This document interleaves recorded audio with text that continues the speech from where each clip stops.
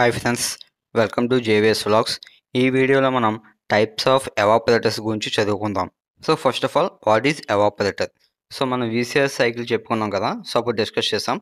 Compressor, condenser, expansion valve, evaporator, ఈ 4 కూడా మనకి VCRS సిస్టంలో మెయిన్ కాంపోనెంట్స్.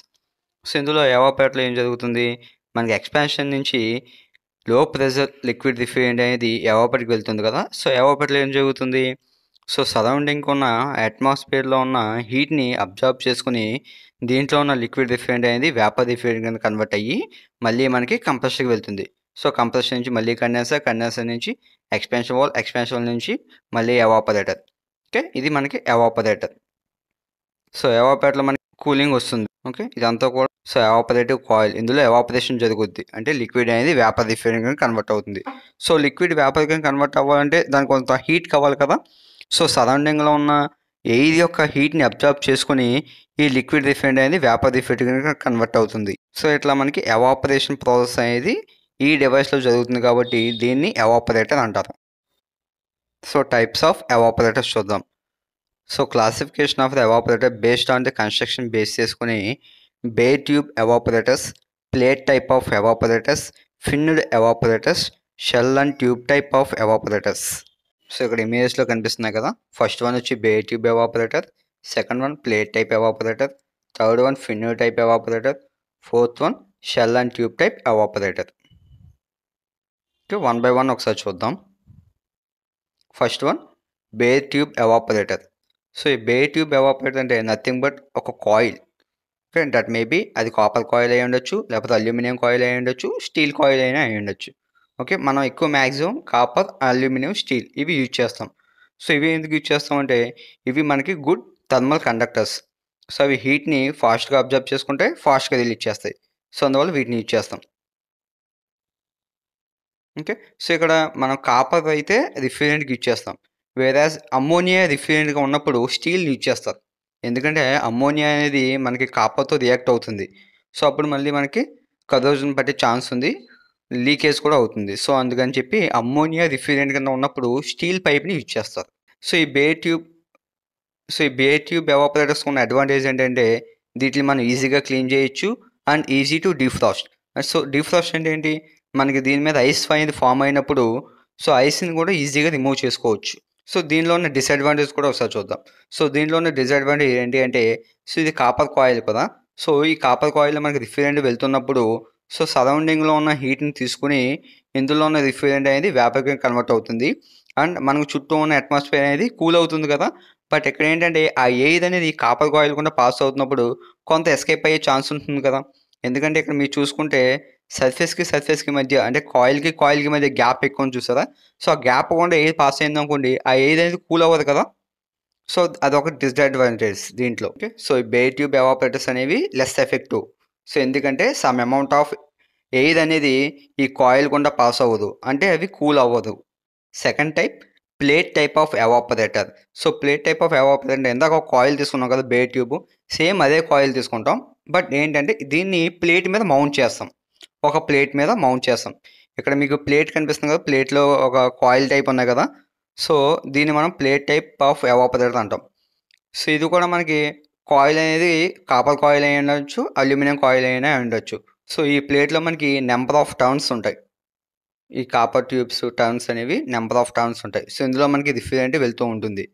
సో ఎవాపరేటర్గా మనకి లో ప్రెషర్ లిక్విడ్ రిఫ్రిజరెంట్ వస్తుంది, ఇక్కడ నుంచి మనకి వేపర్ రిఫ్రిజరెంట్ అనేది బయటికి వెళ్తుంది.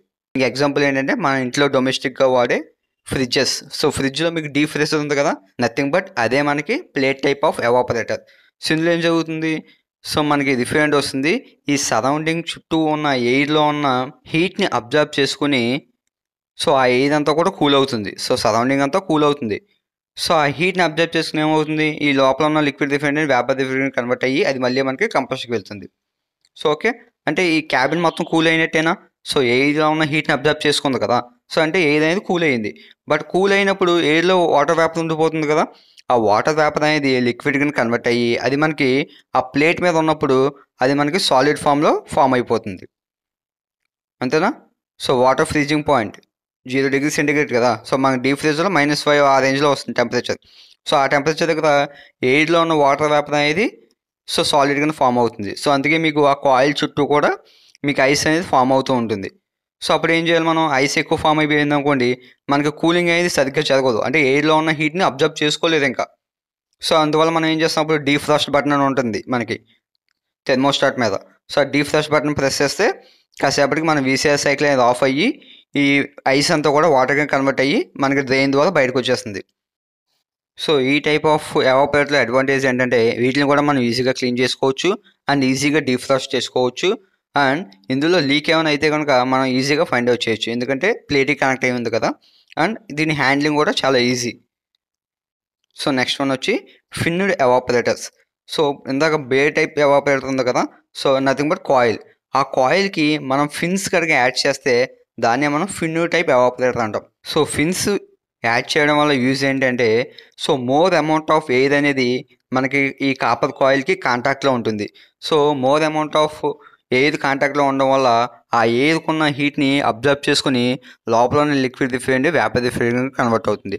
అంటే మనకి మోర్ అమౌంట్ ఆఫ్ ఎయిర్ అనేది కూలింగ్ అనేది జరుగుతుంది కదా. సో దానివల్ల మనం ఈ ఫిన్ టైప్ని ఎక్కువ అనేది యూజ్ చేస్తూ ఉంటారు. సో ఇక్కడ స్ట్రైట్ లైన్స్ ఉన్నాయి కదా ఇమేజెస్లో, సో ఇవి నథింగ్ బట్ అల్యూమినియం ఫిన్స్ ఇవి, ఓకేనా. సో మన కాయిల్ వచ్చి copper coil are aluminium coil. ఈ ఫిన్స్ అన్నీ కూడా అల్యూమినియంతో మ్యానుఫ్యాక్చర్ అయి ఉంటాయి. సో ఇందులో మనకి ఈ ఫిన్ ట్యూబ్ ఎవాపరేటర్స్ కూడా కొన్ని వాటి యొక్క షేప్ని బట్టి 4 టైప్స్గా డివైడ్ చేశారు. ఫస్ట్ వన్ వచ్చి slab coils, slant coils, A coils and NRM coils. మీరు ఫస్ట్ దాంట్లో చూస్తే ఈ కాపర్ కాయిల్స్ అనేవి స్ట్రైట్ పొజిషన్లో ఉంటాయి, సో దాన్ని స్లాబ్ కాయిల్స్ అంటాం. అదే సమ్వోట్ ఇన్క్లైన్ పొజిషన్లో ఉన్నాయనుకోండి ఆ కాపర్ కాయిల్స్ అనేవి, దాన్ని మనం స్లాంట్ కాయిల్స్ అంటాం. ఏ కాయిల్ అంటే, సో థర్డ్ ఇమేజ్ చూసారు కదా, ఏ షేప్లో ఉంది, సో దీన్ని మనం ఏ కాయిల్ ఎవాపరేటర్ అంటాం. నథింగ్ బట్ అన్నీ కూడా ఫిన్ టైపే. సో నెక్స్ట్ వన్ వచ్చి ఎన్ఆర్ఎం కాయిల్స్. సో ఆ షేప్ మనకి ఎన్ కానీ ఆర్ ఎం షేప్లో కనుక ఉంటే కనుక దీన్ని మనం ఫిన్ టైప్ ఎవాపరేటర్ అంటాం. సో ఏసీలో చూసుకుంటే మనకి రౌండ్ షేప్ ఉంటుంది, రౌండ్ షేప్ ఎవాపరేటర్ ఉంటుంది. Next one shell and tube type of evaporator. So shall and tube టైప్లో మనకు ఒక షెల్ ఉంటుంది. సో షెల్ లోపల ఈ కాయిల్స్ ఉంటాయి, copper coil are aluminium coil ఉంటుంది. ఈ కాయిల్ లోపల రిఫ్రిజరెంట్ ఫ్లో అవుతుంటే షెల్లో మనకు వాటర్ అనేది ఫ్లో అవుతుంది, ఓకే. సో దీన్ని మనం ఎప్పుడైతే లార్జ్ క్వాంటిటీ ఆఫ్ వాటర్ని కూల్ చేయాలో ఆ ప్లేసెస్లో యూజ్ చేస్తాం, are large amount of cooling కావాలో అక్కడ యూజ్ చేస్తుంది ఇవి. సో ఇవి డొమెస్టిక్గా కాకుండా ఇండస్ట్రీలో కానీ లేకపోతే కమర్షియల్ బిల్డింగ్లో కానీ ఇక్కడ యూజ్ చేస్తుంది ఇట్లా. సో ఇందులో మనకి 2 టైప్స్ ఉంటాయి, dry expansion type, flooded type. So dry expansion టైప్లో మనకి ట్యూబ్లో రిఫ్రిజరెంట్ ఫ్లో వెళ్తుంటే షెల్లో వాటర్ అనేది వెళ్తుంది. సో అప్పుడు ఏమవుతుంది, ఈ రిఫ్రిజరెంట్ అనేది వాటర్ యొక్క టెంపరేచర్ని అబ్జర్వ్ చేసుకుని ఈ liquid refrigerant vapour refrigerant convert అయ్యి మళ్ళీ మనకి కంప్రెషన్కి వెళ్ళిపోతుంది. సో షెల్ ఉంది కదా, సో షెల్లో ఒకటి వచ్చి ఇన్లెట్ ఉంటే ఇంకోటి అవుట్లెట్. సో ఇక్కడ నుంచి మనకి కూలింగ్ అవుట్లెట్ అనేది బయటకు వస్తుంది. సో దీన్ని డ్రై ఎక్స్పాన్షన్. సో ఇందులో మనం ఎక్స్పాన్షన్ వాల్ టైప్స్ చెప్పుకున్నాం కదా, థర్మల్ ఎక్స్పాన్షన్ కానీ ఎలక్ట్రికల్ ఎక్స్పాన్షన్ కానీ అవి యూజ్ చేస్తారు. ఇంకోటి ఏంటి, ఫ్లడ్డెడ్ టైప్. సో ఫ్లడ్ అంటే ఎక్కువ ఉన్నట్టు కదా. సో ఫ్లడ్డెడ్ టైప్ ఆఫ్ ఎవాపరేటర్లో షెల్లో మనకి రిఫ్రిజరెంట్ వెళ్తుంది, ట్యూబ్లో మనకి మనకు కావాల్సిన రిక్వైర్మెంట్ వాటర్ అనేది వెళ్తుంది. సో ఇప్పుడు ఏమవుతుంది, సో మనకి ట్యూబ్లో వాటర్ పాస్ అవుతుంటే షెల్లో రిఫ్రిజరెంట్ వెళ్తుంది. ఈ రిఫ్రిజరెంట్ ఈ వాటర్ ఉన్న హీట్ని అబ్జర్వ్ చేసుకుని వేపర్గా కన్వర్ట్ అయ్యి వేపర్ రిఫ్రిజరెంట్ మళ్ళీ మనకి షెల్ ద్వారా కంప్రెషర్కి వెళ్ళిపోతుంది. ఇందులో ఉన్న వాటర్ అనేది కూల్ అయ్యి మనకి ఒక ట్యూబ్ ఎండింగ్ నుంచి బయటకు వస్తుంది, ఓకే. సో దీంట్లో మనం ఎక్స్పాన్షన్ వాల్వ్ కింద ఫ్లోట్ వాల్వ్ని యూజ్ చేస్తారు, ఎందుకంటే ఫ్లడ్ టైప్ కదా. సో దీంట్లో మనం ఫ్లోట్ వాల్వ్ని ఎక్కువ యూజ్ చేస్తారు, ఓకే. సో ఇప్పుడు ఈ ఇమేజ్ చూడండి, identify types of components. So ఇది ఒక VCRS cycle, compressor, condenser, expansion valve, evaporator. So మనం 4 టైప్స్ ఆఫ్ కాంపోనెంట్స్ గురించి చెప్పుకున్నాం. సో ఫస్ట్ వన్ ఈ కంప్రెసర్ వచ్చి మనకి scroll type compressor, okay. So second one వచ్చి కండెన్సర్లో టైప్స్ చెప్పుకున్నాం కదా, అందులో ఇది ఫిన్ టైప్ కండెన్సర్. ఎయిర్ కూల్డ్ ఫిన్ టైప్. న్యాచురల్ ఎయిర్ కూల్డ్ అంటే న్యాచురల్గా ఉంటుంది, అదే ఫ్యాన్ యూజ్ చేస్తే ఫోర్స్డ్ ఎయిర్ కూల్డ్ అవుతుంది. Next thermal expansion valve. Thermal expansion valve ఎందుకంటే మీకు ఇక్కడ చూస్తే ఒక ఎండ్ ఒక బల్బ్ ఉంది, సో టెంపరేచర్ బేస్ చేసుకుని వాల్వ్ ఆపరేట్ అవుతుంది కాబట్టి ఇది మనకి థర్మల్ ఎక్స్పాన్షన్ వాల్వ్. సో అక్కడి నుంచి మళ్ళీ మనకి ఎవాపరేటర్. ఈ ఎవాపరేటర్ ఫిన్ టైప్ ఎవాపరేటర్, ఇది ఏ షేప్లో ఉంది కదా, ఓకే. ఫిన్ టైప్ ఎవాపరేటర్ అక్కడి నుంచి మళ్ళీ మనకి కంప్రెసర్కి సో వేపర్ రిఫ్రిజరెంట్ వెళ్తుంది. సో ఇట్లా మనకి టైప్స్ ఆఫ్ కాంపౌండ్స్ ఉంటాయి VCRS సిస్టంలో. ఐ హోప్ ఈ వీడియో అందరికీ నచ్చింది అనుకుంటున్నాను. వీడియో నచ్చినట్లయితే లైక్ చేయండి, షేర్ చేయండి అండ్ ఛానల్ని సబ్స్క్రైబ్ చేయండి. Thank you for watching.